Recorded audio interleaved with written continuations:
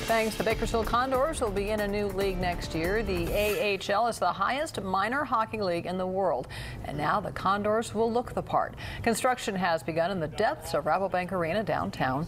The locker rooms, players' lounge, and medical rooms are all being upgraded, and a weight room is being built. Construction is only about 15% completed. The AHL does not require these behind-the-scenes upgrades, but Condors president Matt Riley said that's just how Bakersfield does hockey.